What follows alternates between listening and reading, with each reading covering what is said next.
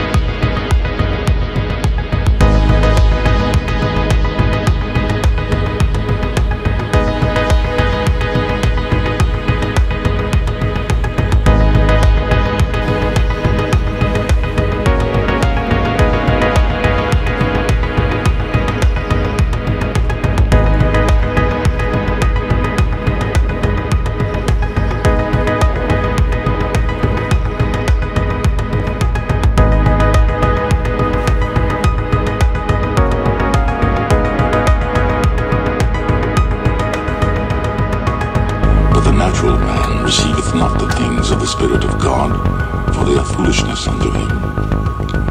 Neither can he know them, because they are spiritually discerned.